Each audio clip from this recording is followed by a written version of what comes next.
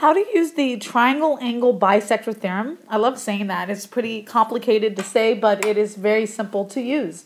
So we're going to discuss how to use the triangle angle bisector theorem.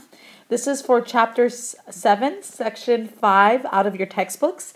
And this should be the second video for the chapter and section. Just to remind you that chapter 7, section 5 should be up top along with the title from your textbook. We are doing video number 2, and once you do your notes and you review your notes for both videos, you'll answer both video titles as your summary. Here is the triangle angle bisector theorem.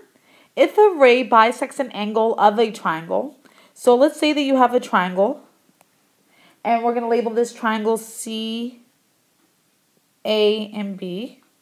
If you have a triangle, then if a ray bisects the angle of a triangle, so let's go ahead and bisect. That means we're going to cut in equal halves angle A with a ray. So these two parts are going to be equal to each other for the angles. And the intersection point we'll call D. Then it divides the opposite sides into two segments that are proportional to the other two sides of the triangle. So which sides are we talking about? We're talking that CD over DB, so CD over DB, is the same exact thing as CA.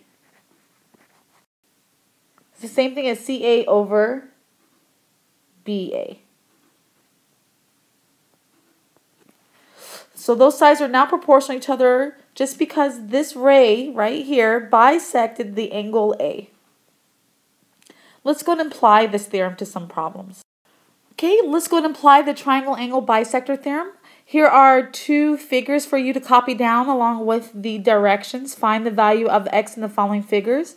So go ahead and write down and draw everything on the screen, and then attempt the problems by applying the triangle angle bisector theorem, and then check your answers with mine once you're done.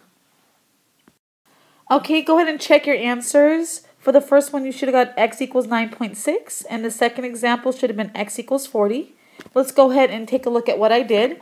I went ahead and color-coded the sides that are proportional to the other two sides. So we would do x over 5 is equal, 8 over 5 is equal to x over 6.